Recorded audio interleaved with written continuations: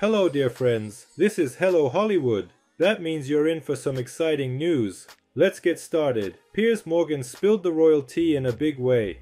Wednesday night, IDing the senior royals who Meghan Markle and Prince Harry claimed made racist comments about the skin color of their unborn son Archie. As you know, a new book, Endgame, written by Omid Scobie, had a Dutch version which named the culprits. That version has been yanked from the shelves and online sales, but it got out. Everyone was afraid to mention names, and then Piers came along. Pearce said, "The royals who have been named in this book are King Charles and Catherine, Princess of Wales."